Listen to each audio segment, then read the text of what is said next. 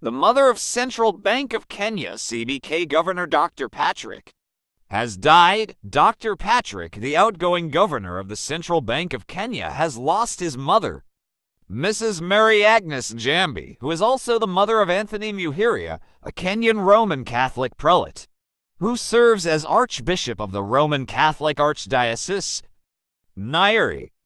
The mother passed away as she was undergoing treatment at a Nairobi hospital on Monday, the 15th of May, 2023.